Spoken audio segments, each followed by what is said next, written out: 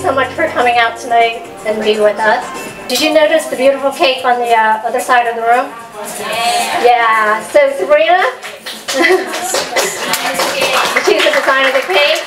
And she said, oh, please let me bake you a cake. I said, no, I don't need a cake. Don't worry about it. Just come to our next tweet up.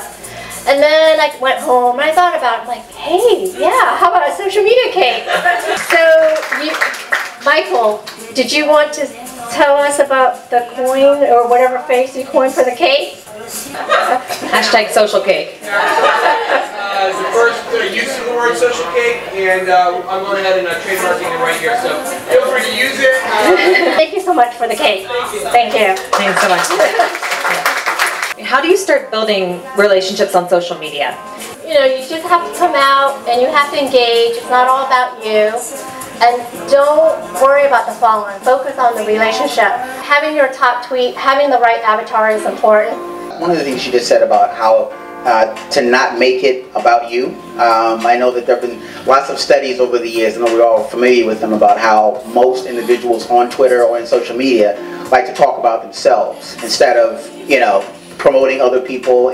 What kind of content is good content to tweet? How do you pick what kind of content you tweet about, you blog about? So think of yourself as a radio station or a TV channel. What kind of content you want to watch? For me, something that's inspirational, something that is, mind stimulating, something that's a challenge, something about tech. What do you think about scheduled tweets? You mentioned it a little bit, you're tweeting at night, so I want to start with Sean on that one. Right. One of the reasons that I schedule tweets, I understand it's still, for some people, a no-no. I schedule it because there are 38 time zones in the world, separate time zones, and there are 7 billion people. When you had a lot of followers, I like to reciprocate. So I like to retweet their content. So, I do have to tweet a little bit more. So what I've been doing is kind of backing off maybe every 30 minutes, whereas before it was every 15 minutes. So some people every minute. So I do sleep. I just schedule them. Where should you have a presence if you're getting started in social media? For me personally, I'm on Twitter is my favorite. It's kind of obvious. Facebook, Google Plus is a must. Instagram, especially with hospitality, cakes, etc. So if you go look at my little setup, I've got 2 screens. I've got like each tab open and I just bounce. So make sure you check in to each of your social media platforms every day if possible, even if it's 5 minutes, 15 minutes, or whatever. And give more than you take.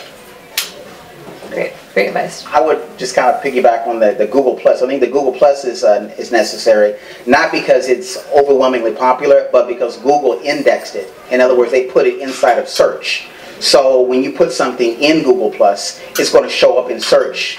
If you could tell one thing to the aspiring social media-ite, what would be the one thing that you would tell them to do, or what one thing to focus on as an aspiring social media person? Yeah, I think for me personally, it's probably, I like to focus on social good. So when I first started, Amy Newman, she reached out to me and Sean to raise money through 12 Days of Giving for Christmas.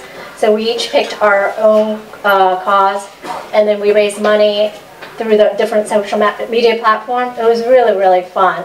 I even tweet out, I'm like, okay, the next person to donate XYZ, I will dye my hair pink. And I did do that. Oh my gosh, never again. Because once you go pink, it's really hard to go back. Just really quickly, I don't know if you could explain a little bit more, because I found it very interesting about what Twitter's doing tomorrow about the first your first tweet or rating your tweets. Yeah, and what's going to happen is he's trying to, at least the CEO and Twitter, is trying to get people to understand that I guess they want to move people away from exactly how many followers you have. They said that that's very important, but they want people to understand that it's actually how many people see your tweet. So you could have 300,000 people, and somebody else could have 10,000 people, but more people could see the tweet of somebody with 10,000. So they're trying to come up with a way to actually measure that, and that's going to take effect at 12 midnight. Good. All right. Thanks to Sabrina for the cake. Wonderful, lovely. I want to say thank you to the Edgar staff. Thank you so much. And thank you everyone for coming out, and enjoy yourself. go ahead.